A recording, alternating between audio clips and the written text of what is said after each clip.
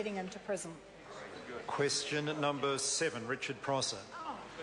Thank you, Mr Speaker. My question is to the Minister for Primary Industries, and it asks, does he have confidence in New Zealand's current biosecurity arrangements? Mr Speaker. The Honourable Nathan Guy. On behalf of the Minister for Primary Industries, yes. Richard Prosser. Supplementary, Mr Speaker. What assurances can he give that drug runners and smugglers are not exploiting loopholes and vulnerabilities in the Direct Exit Initiative? The Honourable Nathan Guy. Mr Speaker, point of order, I believe that question... Order, hang on, if the member calls a point of order, he's got to wait till a point of order is acknowledged. Point of order. Point of order, the Honourable Nathan Guy. On behalf of the Minister for Primary Industries, Mr Speaker, this question is down as a biosecurity question. I believe that member is straying into an area of customs, and that question would be better suited to be addressed to the Minister of Customs.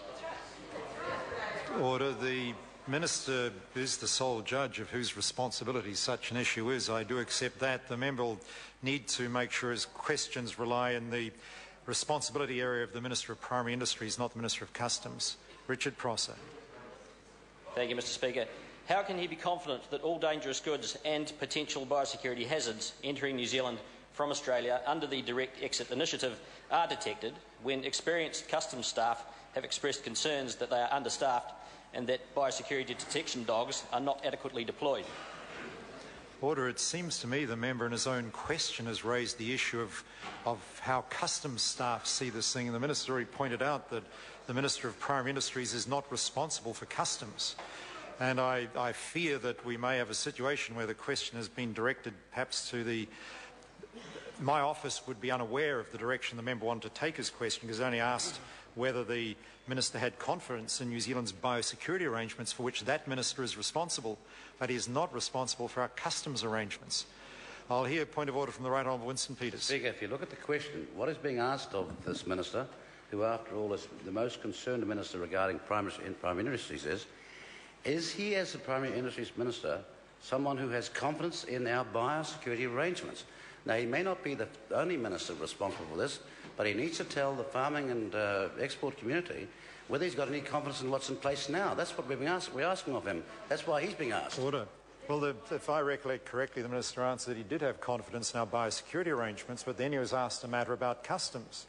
And the Minister has indicated that he doesn't have responsibility for those issues, and he is the judge of that. It appears, if it was an absolutely outrageous proposition from the Minister, the Speaker could intervene, but it seems a reasonable proposition from the Minister that the Minister of Customs is responsible for those matters. I invite Mike Sabin, though, to ask further supplementary. I beg your pardon, Richard Prosser. My God, my apologies. Thank you, Mr Richard Speaker. Prosser. I don't have such a large voice as Mr Sabin. Mr Speaker, to the Minister, is he happy to jeopardise $7 to $8 billion per annum of New Zealand's agricultural exports from the South Island, where there are a total of 4 biosecurity dogs to protect 3 international airports and 6 seaports? The Honourable Nathan Guy. Mr Speaker, on behalf of the Minister for Primary Industries, dogs, of course, are just one measure in biosecurity. The member might be interested to know that the number of dog handlers has increased in the last 12 months. I am advised,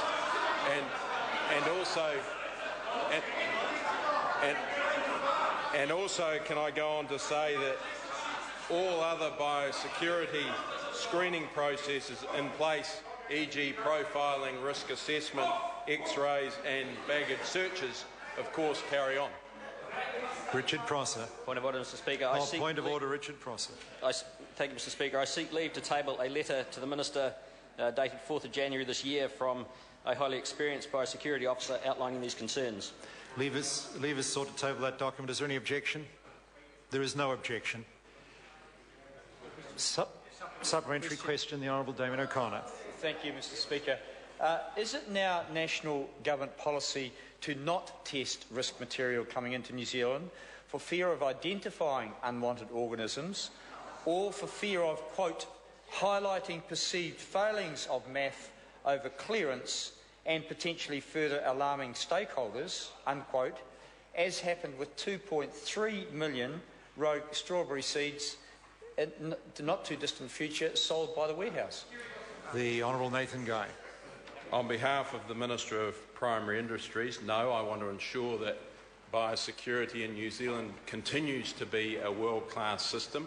Certainly in the example that the member have raised about strawberry seed importing, it's worth noting that Netherlands didn't pick up the strawberry seeds in the consignment. I'm also informed that the importer didn't pick up the fact that strawberry seeds couldn't come into New Zealand, and also, Mr. Speaker, it's relative to mention that in a 10-page document that the strawberry seed was referred to as a Latin name, Fragaria, and MAF are reviewing their internal processes to make sure that become more stringent in this particular area.